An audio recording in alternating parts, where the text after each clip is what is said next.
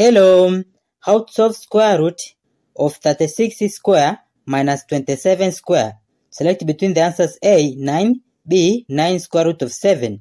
So, this is equal to 36 square minus 27 square is same as 36 plus 27 bracket, then times bracket 36 minus 27 bracket. Then this expression is under square root, so also this will be under square root. Then it will be equal to square root of this plus this is 63. Then times this minus this is 9. Then it will be equal to square root of 63 is same as 7 times 9. Then times this 9.